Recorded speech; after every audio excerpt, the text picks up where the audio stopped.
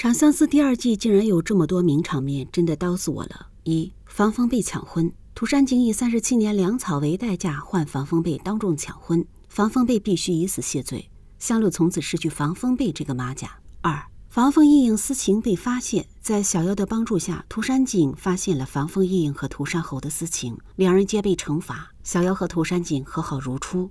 三、涂山璟被刺杀落水失踪，璟收到消息说养子中毒，他和小妖赶到清水镇，却被涂山侯刺杀后落水失踪，小妖崩溃。四、苍玄和小妖凤凰林对峙，只是苍玄的幻境。原著是苍玄和涂山侯合谋杀了璟，剧中改为新月合谋，这一段都是苍玄的幻境。在幻境中，小妖知道是哥哥杀了璟，便与玄在凤凰林对峙，最终小妖也不忍心毒杀哥哥，只能服毒自杀，这一切其实都是幻境。五、苍玄表白，小妖知道哥哥杀了涂山璟，拿刀对着苍玄缠打，苍玄忍无可忍，痛心表达自己爱小妖的事实，小妖当场崩溃，这一切也在幻境中。六、妖柳决裂，香柳要射杀苍玄，风龙替苍玄挡箭而死，小妖射了香柳2箭，一箭射中胸膛，另一箭擦过肩膀，两人从此决裂。七、香柳舍命解骨，最虐心的还是后面，苍玄在小妖的帮助之下，得到中原世家的支持，被西炎王传了西炎王位，之后他又通过利用小妖的身世，逼迫浩灵王退位，而他迎娶了浩灵王的亲生女儿阿念，掌控了浩灵。大荒只剩下一个陈荣残部盘踞在清水镇，于是他率领大军要灭了洪江为首的陈荣残部。香柳知道自己可能有危险，他提前为小妖解了情蛊，还将镜子中关于他的2段回忆删除，因为他害怕情蛊没解，自己死了，小妖也得死。于是他折2条命解除了情蛊，救了小妖。因为妖柳种下了情人蛊，所以只有香柳能救回小妖。可惜他们注定因为立场相对无法在一起，就算强行在一起，也只会重复小妖父母的悲剧，所以都选择了克制和放手。当香柳看到小妖和璟和好后，他完成了心中所愿，决定实现作为一个将军的宿命，也就是战死沙场。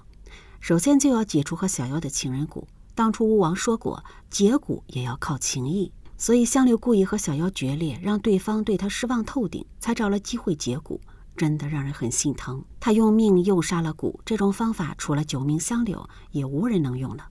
香柳用匕首狠狠扎入了心口，鲜血喷涌而出，趁机诱杀了蛊虫，然后拿出灵药，却不是给自己疗伤，而是用在小妖的手掌上。香柳请王母帮忙，说蛊是王母解的。香柳解蛊后赶赴战场战死，这是香柳和小妖的最后一面，小妖却不知道。香柳如果不解除情蛊，小妖不会死。因为设定中情蛊变成了单向的，小妖受伤，香柳才会受伤，而香柳如果死了，小妖不会死。也就是说，香柳如果没有为小妖解蛊，他自己就不会死，还能多2条命复活，能够成功的从苍玄的手中逃走。但可惜的是，香柳不愿小妖承受一点风险，为了他可以付出自己的一切，包括性命。香柳的痴情比之涂山璟更深，毕竟涂山璟他还要考虑自己的家族，香柳却可以不顾一切。8. 小妖决定做王母，执掌玉山。妖精查清了防风异应和涂山侯的苟且之事后，2个人正式和好，还准备举办婚礼。苍玄却无法接受小妖离开嫁给璟，联合涂山侯害得涂山璟落水失踪。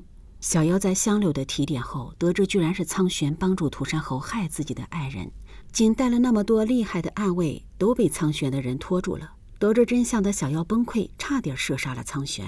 冷静过后还是无法释怀，于是有了凤凰树下双死的虐心剧情。但是到最后时刻，小妖还是不忍心杀苍玄，只能给自己下毒，以为这样可以陪伴璟。不过小妖没有成功，被香柳再次救了回来。他无法面对苍玄，心灰意冷，选择去当王母。苍玄这个时候才知道自己大错特错，怒后选择阻止，却无法改变小妖的决定。